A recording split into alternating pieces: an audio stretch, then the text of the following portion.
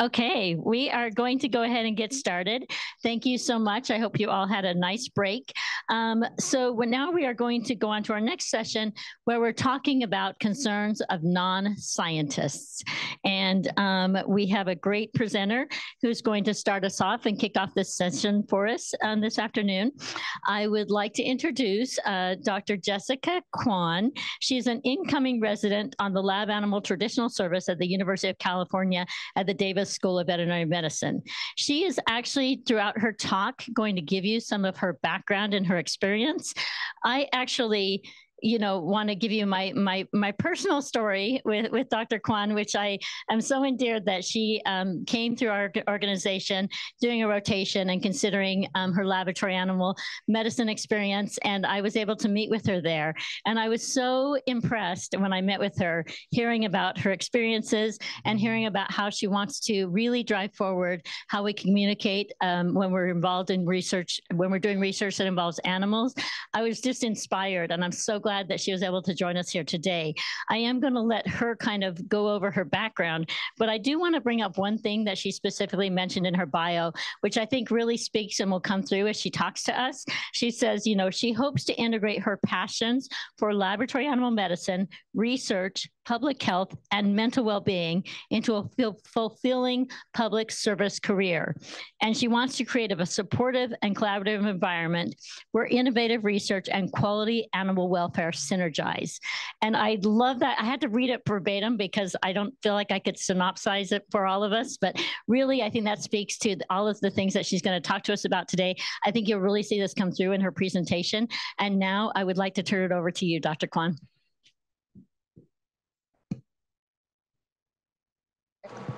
It's on. Can you hear me? Good? Okay, cool. Thank you so much, Dr. Thompson-Iritani, for that. I'm kind of blushing now because I'm not as familiar with speaking yet in public. But again, I'm Jessica Kwan. I actually just became a DVM, 5 days ago. So this is actually really exciting for me. But yeah, so I'll go back to my slides. I don't know where to look.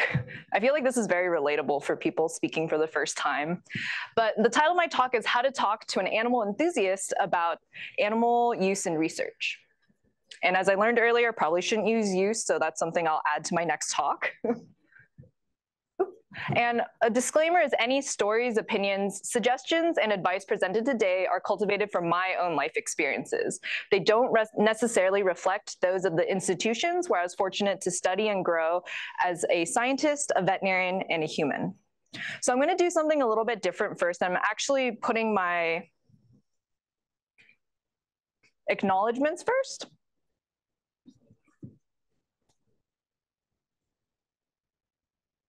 Cool. Okay. I'm going to go a little bit different and do my acknowledgements first because I think that helps a lot with the flow of how we're talking today. And also because I want to lead this talk with gratitude. I have been very fortunate to be invited by the National Academies of Sciences, Engineering, and Medicine to talk to you all today, and particularly by Dr. Thompson-Iritani. And also, I had a really great time working with Dr. Serafin for our dialogue from a scientist to a non-scientist. I also want to thank the presentation moderators, Dr. Newsom, Dr. Huang, Dr. Landy, and also the program organizers, Nia Johnson and Mariah Wall, especially for helping get me out here. And more so, again, with leading with gratitude, I want to thank all of my mentors, both the scientists, the veterinarians, and everyone in between for really bringing me here to who I am today. I also want to thank all the animal enthusiasts out there who are joining in today, and I'll talk a little bit about what it entails to be an animal enthusiast. And most importantly, I want to thank all the animals that I've worked with throughout my life, whether they're someone's pet or, animals that I have experience working with in a lab setting. They have all really helped me become the person I am today. And so I'll talk a little bit more about that. So when I was preparing for this, because I am supposed to be coming at it from the angle of a non-scientist, I really scratched my brain because that is a lot of different people. But ultimately, when it came down to it, I wanted to try and see who were going to be the ones coming to attend this workshop, who was really invested in what we wanted to talk about here. And really, it's animal enthusiasts or anyone who likes animals. And so obviously, when you have such a big category, you have to make subcategories. And for me, I thought of it as differing levels of enthusiasm or exposure to animals. So this could be children learning about the diversity in the animal kingdom. This could be pet owners who consider animals as their family and are really motivated to find the next best thing to treat them with. This could be your volunteers in a wildlife or an animal shelter setting who may not have a medical background, but they're really there and care a lot about how those animals are either being raised so that they can be adopted out or either being raised so that they can be re-released into the wild. Then also within the umbrella of animal enthusiasts, you do have to acknowledge the animal activists petitioning for improved animal welfare. And I will be honest, I know that it does come with some negative connotations, especially because of the contentious relationship and also the fact that there have been some physically harmful things done to animal researchers in the past because of them. However, I do want to come from a place, and maybe this is my own naive thinking, but ultimately, they're here because they care about the animals too. And if we can synergize with them and work with them, I think we can get to a better place. Now we delve into the science portion because I think a lot of scientists are animal enthusiasts. So you have the animal husbandry caretakers who are day in, day out making sure these animals have the proper food, water, and bedding, and also that they have the best quality of life given the circumstances these animals are in. Then of course you have the scientists who either study them in the field in their natural habitat or in the lab, either using them as a disease model and things like that. And ultimately, this is me personally, is at the top I put veterinarians, because who else would spend 4 years of their time in really grueling didactic learning, go into the clinics to then go out and want to improve animal health, but also want to care for each person's individual pets. So with that, some goals so that I don't get too distracted with what I'm talking about today. First, I want to promote lab animal veterinarians who stand at the crossroads of research and animal care. I know quite a few people who are logging in now come from this realm, and they're also interested in how do we communicate better, not only to the general public or the other animal enthusiasts out there, but also to other scientists that they're working with. I want to also promote a collaborative environment for discussion, provide tools to have positive interactions with animal enthusiasts, and also gain feedback from you on how to present better in the future.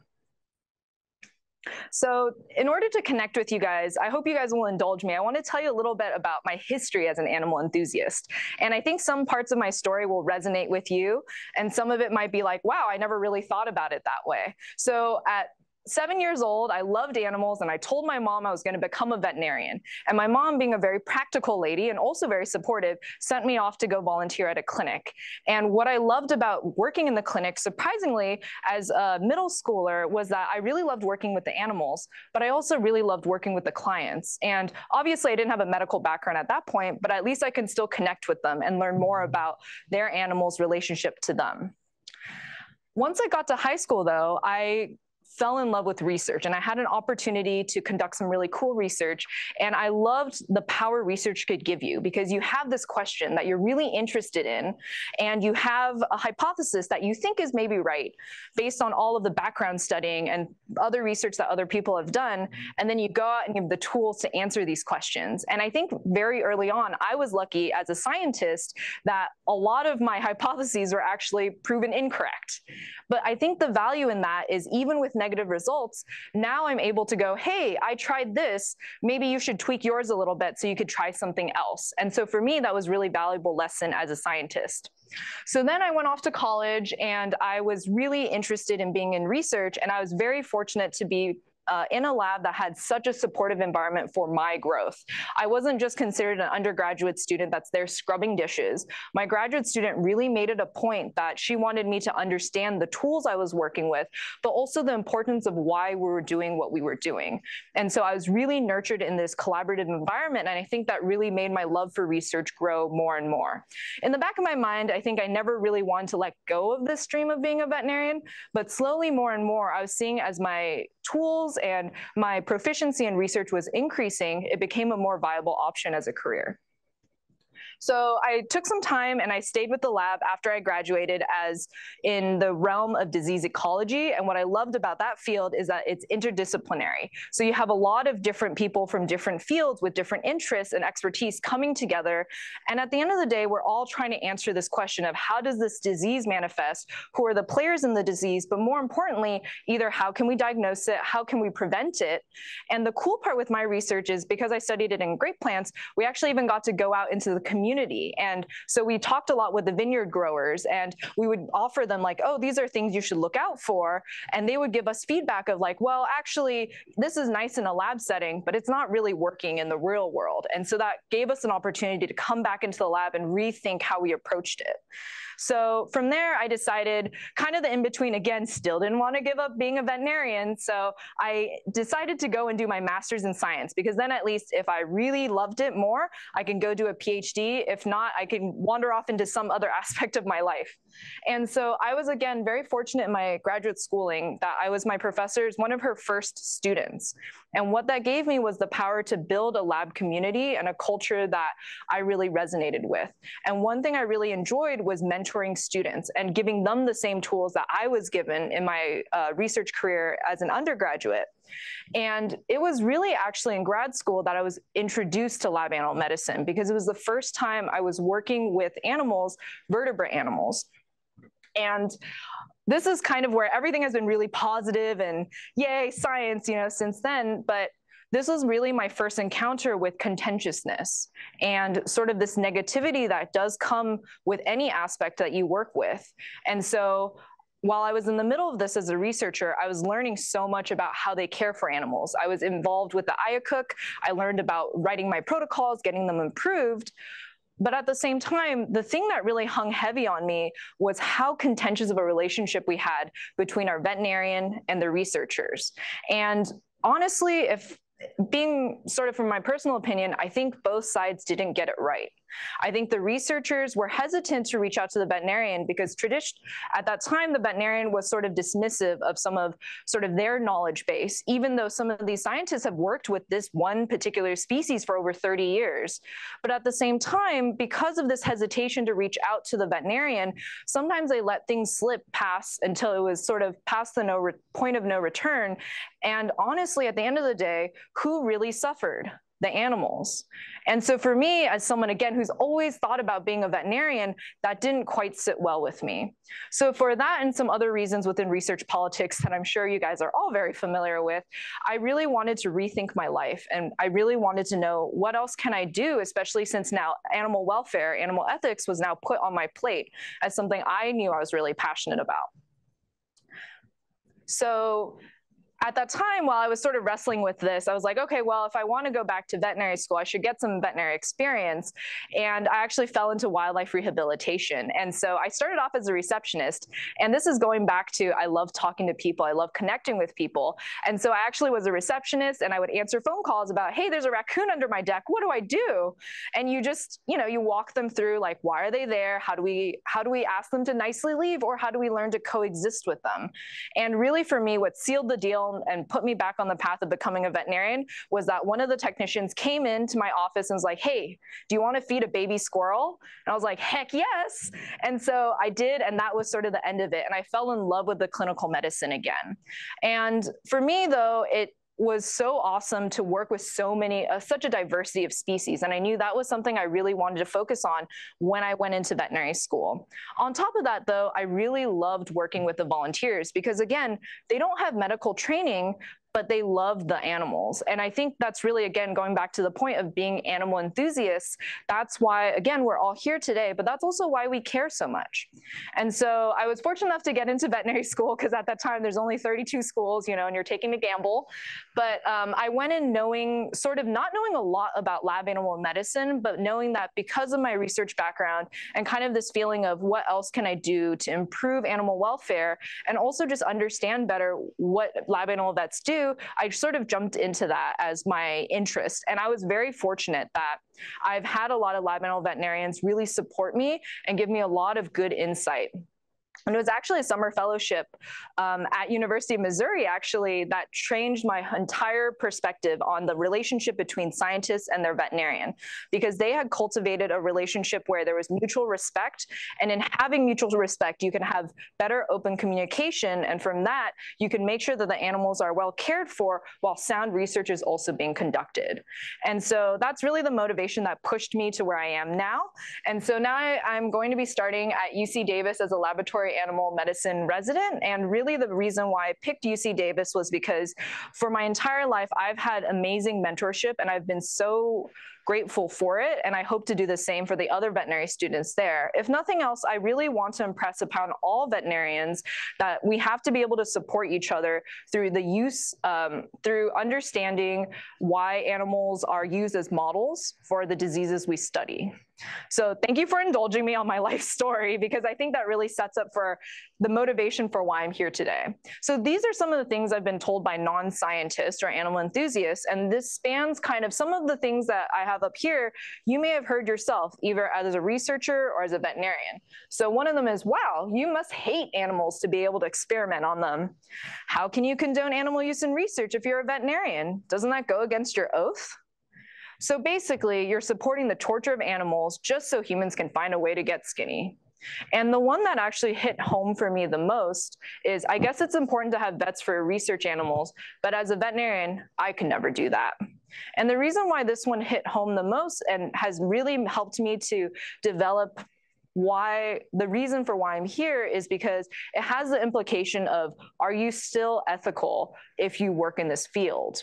And it's something I wrestled with a lot, and it's something that I know that we're going to address hopefully today and in the upcoming sessions. And I'm showing you the negative stuff, but I also want to highlight the positive things I've heard. And a lot of these came after I was able to have a discussion with the person. And I want to put them next to each other because I think a lot of times we're so focused on the negative that it kind of gets us in that mindset of like, we have to be defensive and we have to be combative. But really, I think if we're able to communicate well, we can have people change their minds. And so I don't know much about your job, but that is admirable of you to go into this difficult field. We need more people like you who care deeply about both animals' well-being and sound research. And the one that I actually like to answer all the time is, I really hope one day we don't have to use animals in research. But then again, I guess you'd be out of a job. And I think we can all agree here that we may be far away from a point where we don't use animals as our disease models. However, I think that is the goal if we can reach that point. Me personally, as a lab animal vet, if there's a day where I don't have a job because we have found superior ways to test all the new technologies and all the surgical tools and things like that, I'd happily go back to wildlife rehab and feeding squirrels. That's definitely never been a question of mine. So I want to put this up there because not everyone is a veterinarian in this room, but I think it really applies to a lot of what we do, especially when we have animals in research. So being admitted to the profession of veterinary medicine, I solemnly swear to use my scientific knowledge and skills for the benefit of society through the protection of animal health and welfare, the prevention and relief of animal suffering, the conservation of animal resources, the promotion of public health, and the advancement of medical knowledge. And although this is part of the veterinarian oath, I know this is something that scientists take into their lives when they are working with their research models. So I also have to make a plug for lab animal veterinarians, and this is more to go out to anyone who's not a lab animal vet. A lot of times we see veterinarians as just doctors or maybe even welfare advocates. But also as a lab animal vet, you have to be a facility operator. You have to know your laws and regulations really well. You help review protocols to make sure that they are actually feasible to do and humane. You are a husbandry expert. You also go out and talk to the general public. And you also will provide some consultations for researchers. And also you can be an emergency leader and troubleshooter. For instance, if an outbreak happens in your vivarium, usually the veterinarians will step in and say, okay, these are the steps that we're going to do. And ultimately, the goal of having a good relationship, a positive collaboration with scientists, will always lead to improved animal welfare and sound research data. So I wanted to present 5 different communication strategies that I've developed over the years, and I'd love anyone's feedback on them because I think they're things that I try to take in my daily life. So the first one is present facts and connect with emotions. So we've already kind of talked about this before, where we want to be factual about what we're saying because, you know, then it's not as disputable. But a lot of times I think even as a scientist myself, sometimes I can come off as a little bit too stiff or robotic because I just try to not hide, but I try to just stand by the facts because I know that they are solid. But the thing is that, like Paul had said earlier, we really want to connect with emotions because we're talking to people. Again, remember, we're talking to animal enthusiasts. They want to know why we are able to do what we do. And by explaining to them the value of what we do, it helps a lot. So another strategy is to engage the audience by asking them to repeat back what you have said, which is called mirroring. And this is actually something they teach you in conflict resolution. And so the idea, especially if it's a one-on-one conversation with someone who may have a differing opinion from you, is to just take the time to say like, hey, you know, I just mentioned to you about Ayacook. Do you mind telling me back, like, did that make sense to you? And have them repeat back, because sometimes we get so caught up in our own emotions because we're trying to push like our understanding, and we're trying to push it because we really believe in what we do. And sometimes that gets like, we kind of get lost in that message. And so by engaging them, it allows dialogue to happen. And again, like Paul had said earlier, it allows for them to come to the table and give them a voice, and it makes them feel heard. And a lot of times from my experience, people just want to be heard, and then you can start the dialogue from there. The third one is to support and uplift other scientists and veterinarians together. And this is more so in the realm of make sure that we are all on the same team. Sometimes it's easy to sort of fall on sort of like just listening to how people might address, say, the veterinarian. So like I've heard before, like, oh yeah, I mean, I understand you doing research on animals, but you know, I can't believe your veterinarian's okay with that. And being able to be like, well, actually my veterinarian who's overseeing this has specialized training and they're very well versed in this. And I know they care about the animals as much as I do. So I know they'll do a good job. And so being able to connect, and same thing for veterinarians, is to support your scientists. If anyone tries to say anything, just be like, hey, you know, I think my scientists are really knowledgeable in the animal species they're working with because they've spent a lot of time with it. But obviously we can get together and we can learn more about this model together so that we can make sure the animals are cared for. So it's always going back to the animals, but at that same point, we're now uplifting the scientists we're working with. The fourth is something I actually learned in client communications in veterinary school, is know when to leave a conversation and have a closing statement.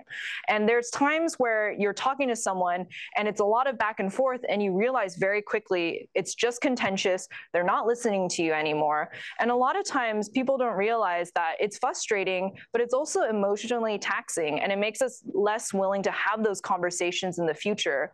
So knowing when to leave the conversation when it's no longer productive for either side is actually a tool that I hope everyone can learn, but also kind of be able to leave with a closing statement. And so you'll actually get to see this with Dr. Serafin in my conversation, spoiler alert. But basically the idea is like, hey, you know, I don't think we're going to come to agreement here. And I think emotions are really high right now, but I just want you to know that I really care about the animals, and I've chosen to become a lab animal vet because I know where I stand ethically and morally with them. And I know I will do a good job of protecting them given the circumstances these animals are in. And then that's sort of like where I'll end the conversation. I'll sort of walk away from it. And the fifth one is something that I've learned over my lifetime, but also something I hope you can bring into not just conversations, effective communication, but also just your life in general, is be brave, but also be able to forgive yourself. And I'm not actually naturally a good public speaker. I'm actually pretty introverted, and I'm not very confrontational by nature, but I know that the field I've picked, I will have to have these difficult conversations, and they will not always go in my favor. But a lot of times I try to remind myself the part of being brave is being able to step into the realm with the knowledge that I know I have, because I know it will benefit the people that come behind me. So I'm really there as a lab animal vet to protect my animal care team, because I know that they can't always be proud of what they do, but I know that they do such a good job and they really care about these animals. And I'm also there to protect my scientists. But at the same time, if you are reading a situation, you feel like it's not going to be a productive conversation, or maybe it's an unsafe scenario, or even if maybe you're not emotionally at that point where you can have constructive conversation, it's okay to disengage, be like, hey, maybe this is not the right time to talk about that. Could we pick this up at a later date? And be able to forgive yourself for those moments, because I think a lot of times, especially when you're in an advocacy group or you're in this position where you feel like you always have to be on the defense, I think it's really easy for us to be hard on ourselves. So again, these are my 5 communication strategies that I've come up with. And the last part of the veterinarian's oath I want to share with you guys today that I think again applies to all of us is, I will practice my profession conscientiously, with dignity, and in keeping with the principles of veterinary medical ethics, and I accept as a lifelong obligation the continual improvement of my professional knowledge and competence. And again, this is something I do see with a lot of the scientists I work with, is that we're constantly trying to look more into, okay, what can we do better? How can we do more background research so that we can improve the protocols that we're doing? And so that's why I feel like, in terms of where my life has taken me, I love research. I stand as a veterinarian before you guys, but I still really love research and I love being involved in it. So, ending point, we are all animal enthusiasts. And that's why, again, we are here at this workshop today. And even if all of our thoughts and sort of all our thoughts don't align, or we don't always agree with each other, I think what we can really remember is that we're really here for the animals. And if we can have a effective communication, open talk about this, I think we can really reach a good understanding. So yeah, and that's it, I guess. But yeah, I'm hoping to turn it over to our conversation I had with Dr. Serafin. Thank you, Dr. Kwan. It's very interesting. At this time, it's my pleasure to introduce Dr. Catherine Katie Serafin. She is currently a tenured associate professor and the graduate program director at the Department of Psychology at the University of Texas, El Paso, and she has key research focus on how diets and high fat and sugar change individual sensitivities to certain drug abuses, such as cocaine, and how they affect the dopamine system. Dr. Serafin is interested in considering differential impacts of age, sex, and diet, and on the sensitivity to the current prescription drugs, such as antidepressants. And she is recently been appointed as an executive branch fellow for the American Psychological Association program. And the rest of her bio is in the systems. And what Dr. Serafin and Dr. Kwan are going to do is they're going to do a little bit of scenario role playing. But Catherine, you want to kick us off for us?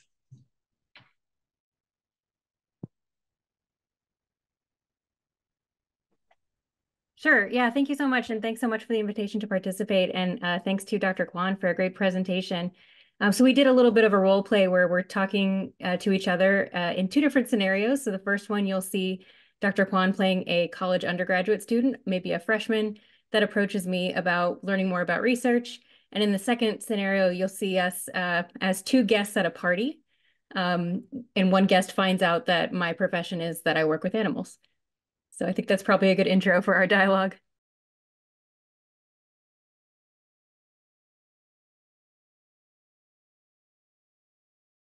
Hi, Dr. Serafin. Thank you so much for taking the time to talk to me. I haven't been in college for very long, but I'm really excited about science. And, you know, I really wanted to learn more about research, but I didn't know where to start. But I also really liked animals. So I saw that you work with animals. So do you mind telling me a little bit more? Sure, absolutely. And glad to hear that you're excited about science. I think that's always great. And so glad that you reached out. So in my lab, we study really complicated human diseases, obesity, binge eating disorder, and substance use disorder. And we try to understand what's going on in the brain underlying these disease conditions by using rats as a model for human behavior and human neurochemistry. Okay. What do you do with the rats? That's a great question. So because we're a behavioral neuroscience lab, we combine a couple of different types of techniques, including behavioral assays. So you're taking intro psych right now. So I know that you know about classical conditioning and operant conditioning. And so we use techniques like that to try to understand animal behavior and how it can be changed by a number of different types of manipulations. And then we also look at the neurochemistry of the brain to see how it's changed by those same manipulations. Okay. How do you look at the brain? What does that involve? Yeah, so I mean, the complicated part of neuroscience is that in order to study the brain, it sometimes means that we have to extract the brain from the living animal. And so when we do that, we often have to first obviously euthanize the animal before we extract the tissue and then process it in the lab. This is an unfortunate part of the process. It's always been challenging for me as an animal lover myself. But we don't do it thoughtlessly. So we put a lot of care and thought into the experiments that we're doing to make sure that each individual animal contributes meaningfully in some way to our understanding of these diseases and to hopefully lead to a better understanding that can maybe someday help us prevent or treat these conditions for humans. Okay. I guess in terms of, you mentioned that there's like things that you do to like make sure that they're cared for. What does that entail? Like, what does that look like? Yeah, absolutely. So for any type of experiment, there's going to be something called an institutional review board, and that's going to be a committee of people that evaluate the experiments to make sure that they are in line with the national ethical standards. For human research, that's going to be a regular IRB, an institutional review board, but for animal research, it's a little bit different because we don't have the ability to communicate with the animals, to ask them if they're okay, to ask them if they want to continue in the experiment, to ask them if they're comfortable or if they're feeling stressed. So we have a different committee. It's called the Institutional Animal Care and Use Committee. And that committee, the IACUC, is made up of members of the general public, scientists like myself, and then also veterinary staff, so trained folks with medical background in clinical animal care. Those individuals are going to evaluate the experiments before we're allowed to start anything, and they'll let us know if what we're doing is in line with the national standards of ethical and best practices to maintain animal welfare. And really, their job is to make sure that we are doing everything we can to minimize pain and distress of the animal, while also providing a safe environment for us to understand the complicated questions that we're trying to ask.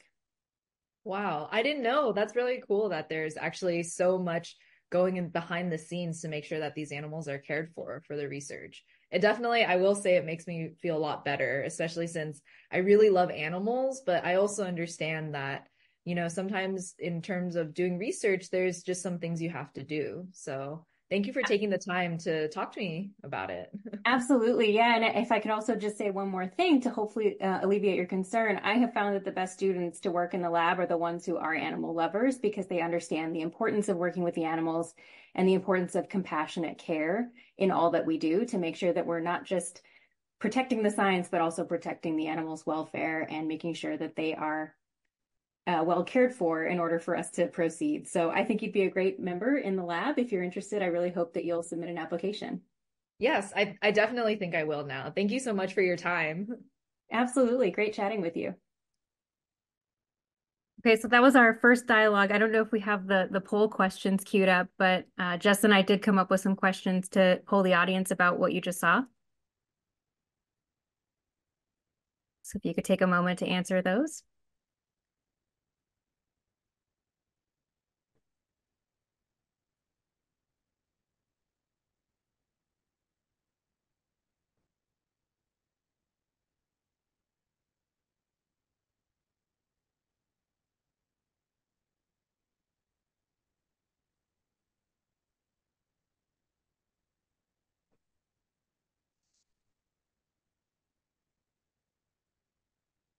I can't see on my end how many people have responded, so I trust y'all's judgment on a good time to end the poll.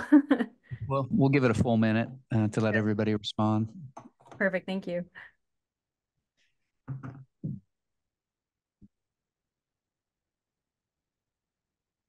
think it's slowing down a little bit now. We're almost hitting a 50% mark. So once we get there, we can cut it off, I think. Awesome. And I'll take a moment also to thank you all for participating and engaging with the poll. It helps us know if what we're saying is hitting. All right, let's share that with everybody. Great. So it looks like the majority of folks thought that conversation was both constructive and effective. A couple people thought it was a little bit frustrating and maybe inadequate or counterproductive.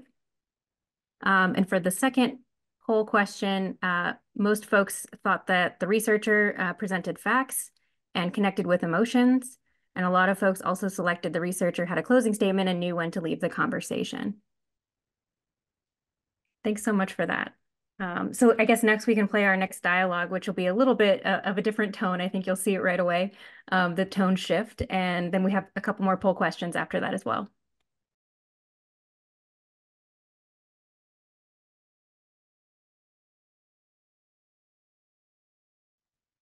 Hey, so I heard from the host that you do research on animals. What exactly do you do?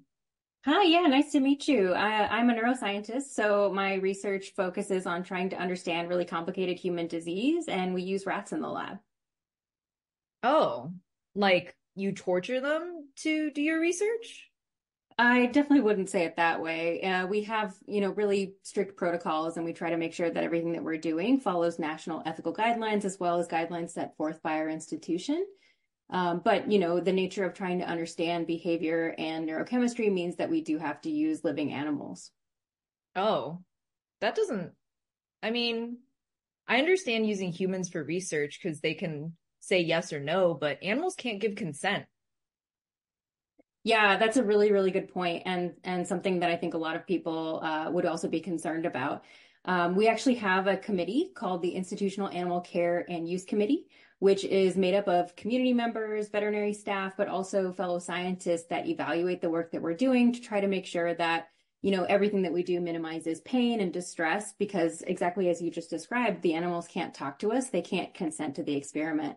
So we want to make sure that we have lots of checks and balances in place to make sure that what we're doing does meet ethical guidelines to maintain the welfare and well-being of the animals.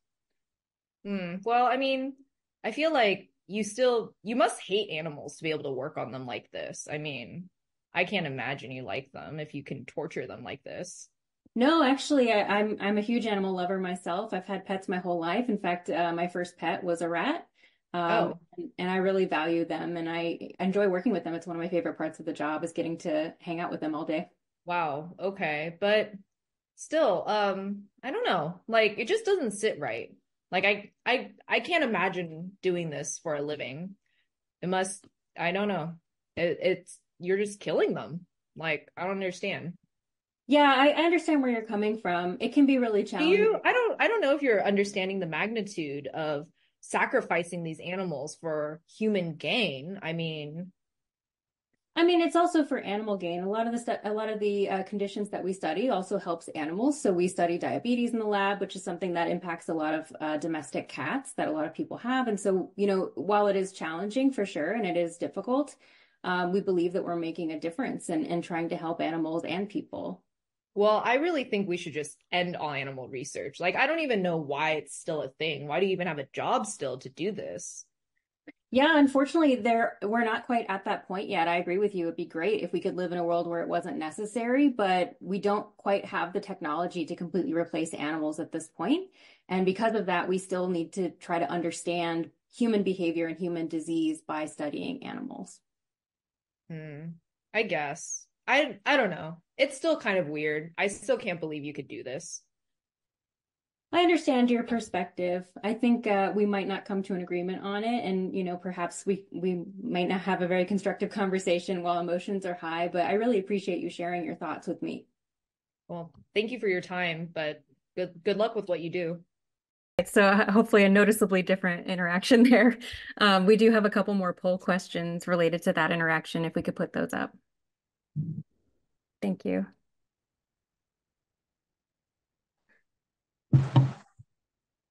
Remind everybody responding to polls that there's 2 questions.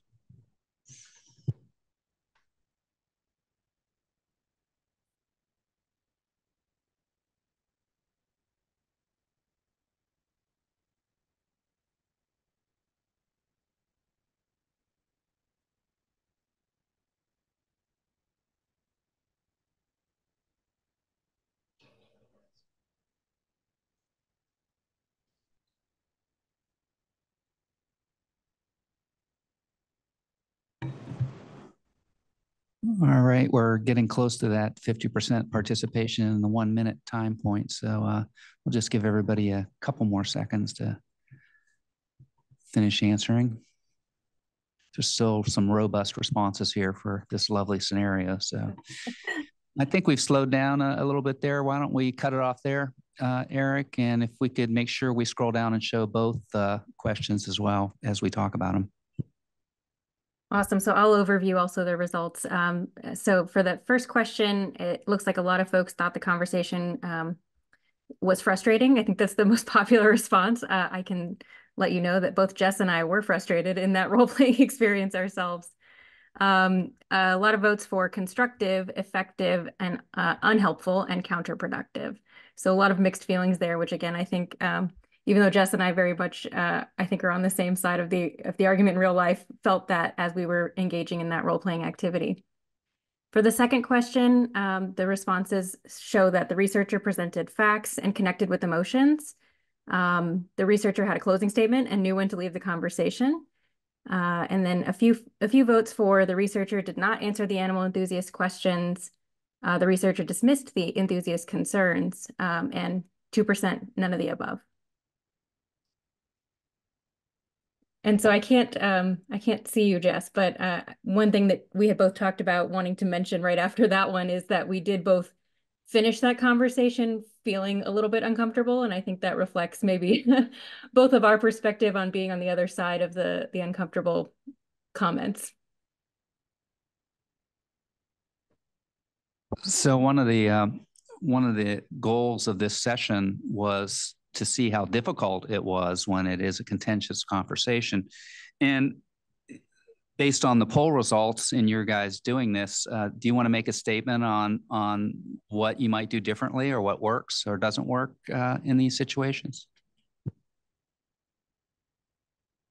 Sure. I think, for me, there's a lot of needing to pause and wanting to make sure that what I'm saying is not dismissive.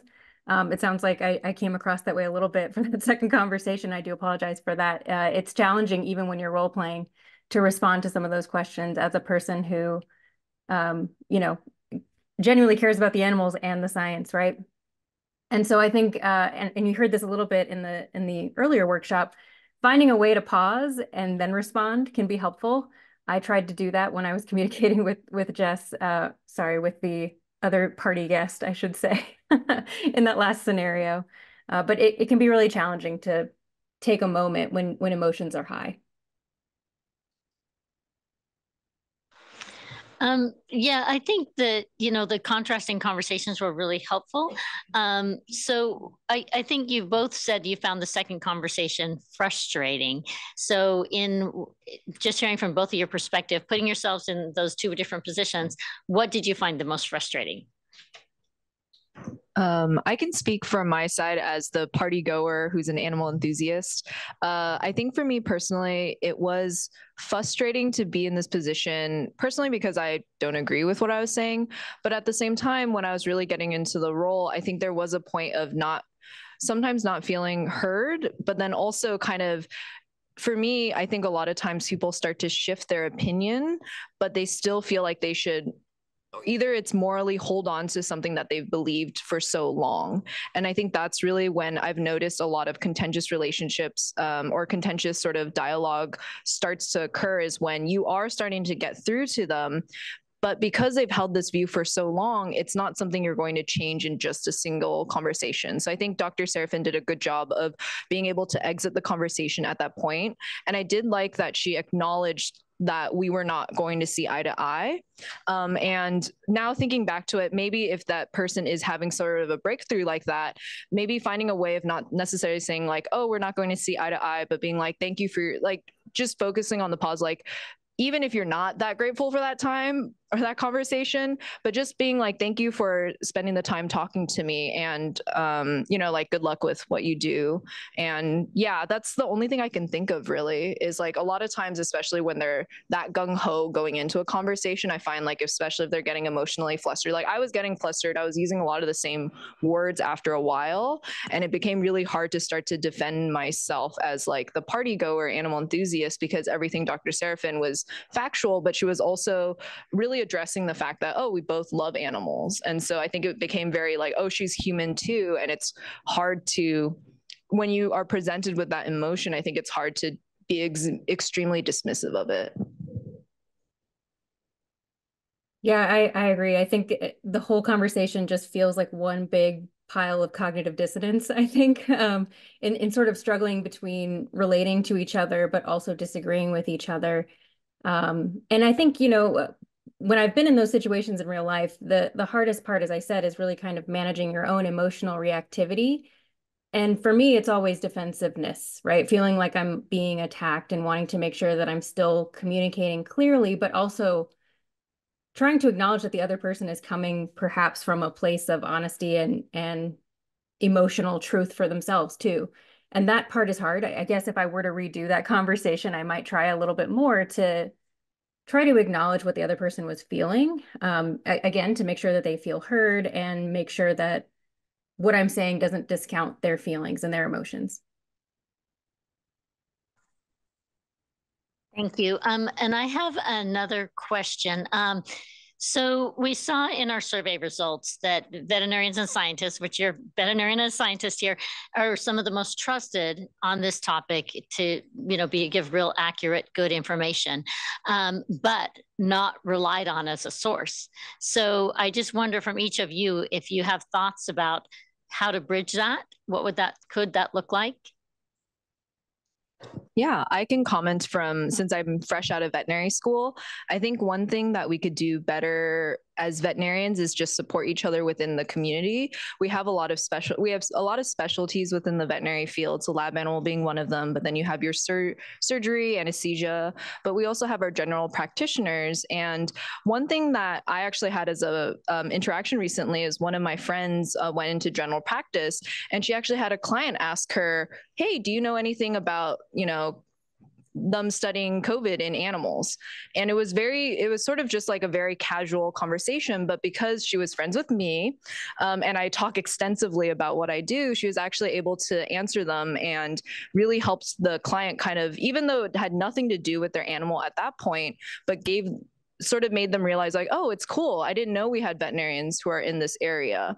And so I think from a veterinary standpoint, at least in terms of having these conversations and how can we gain the trust, is to make ourselves more approachable, which is something I think we've struggled with, because a lot of our research, like for scientists and veterinarians too, it's like a lot of it is sort of feels like it's a little bit red taped, but how do you still be honest and open about what you can talk about?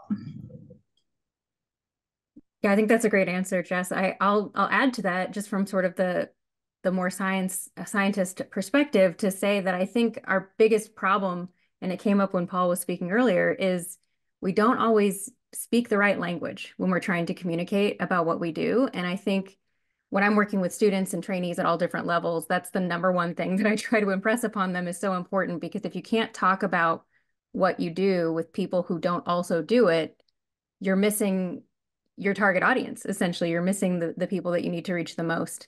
And so I think it's about learning how to speak a lay language in some ways, learning how to take something really complicated with a lot of jargon and put it into a format that other people can understand. And that communication will then lead to hopefully honesty and transparent communication and more constructive conversations around some of these topics. We have a question from Dr. Wong. Yeah, thanks. This is a question for both of you. Just sort of alluded to it, but in your experience, have you run into questions from non-scientists that strike you as, oh, never thought we had to mention that, kinds of issues that, that scientists probably ought to remember to mention? Were you able to hear that question online? Yes. Okay, good. Yeah, nothing's coming to mind for me immediately that sort of threw me for a loop. And I guess I will share that my experience with non-scientist communication often is at the K through 12 level. So I'll talk to a lot of students at different ages, but also elected officials, which are very different audiences, although sometimes equally challenging questions coming from both of those directions. But nothing comes to mind as shocking or that we need to include. Other than, being, I think, comfortable talking about the regulatory aspects of animal research. I think that's something that we get a lot of training in how to write an abstract. We get a lot of training in how to, present our data to scientists. We don't get a lot of training in how to talk about what we do, why we do it, and how it's regulated. And I think that part is something that you learn after you've had those interactions and had those questions a few times. Anything to add there, Dr. Kwan? I also was kind of pulling a blank, but I guess like because we get so caught up again in sort of like being a veterinarian, and especially since I just came out of vet school and I'm only surrounded by other veterinarians, I think sometimes I will fall into medical jargon. So for instance, it's like a very minor thing, but calling like, oh yeah, we give the animals feed. For the general public, that sounds weird. And so instead you could choose to use words like, oh, like we feed them food, this and that. And so it's like little things of just taking a step back and thinking of, okay, what is the jargon that I use in my everyday life as a veterinarian or as a scientist that may not translate well? So usually it's those questions, if it's anything. So this is a little bit for Dr. Kwan, but you can jump in here too, Katie. So you talked about the challenges of bridging the communication and the buy-in between veterinarians and scientists. What techniques have you seen that are effective to make that a better relationship? Yeah, so I think the biggest one is making sure everyone has a chance to talk, but everyone more so has the chance to listen. Because I think in terms of my first experience of it being a contentious relationship, it comes from a lot of history of either side did not feel like they were understood. And I think that really builds a lot of tension. And then with each subsequent conversation, you're coming in already with a very negative headspace. And so at the places that I've seen good communication, I think it does take a point on the veterinarian side, just recognizing that, yes, you are the medical professional. And when it comes down to it, you do have the deciding factor of if you think this animal is suffering, you get to call the shots there. But also recognizing that the researchers are not necessarily out to just push just their research. Like a lot of them very much do care about their animals. And they also understand that if the animals are not well cared for, the data they produce is not necessarily sound. And so going from those aspects, I think on a veterinarian side is just being understanding that sometimes your researchers do know more about the animal that you're talking about because say they've worked on this, I don't know, yellow-legged frog for 30 years and you're fresh out of school and you've maybe touched a frog once, and being able to recognize sort of where you would need to learn more.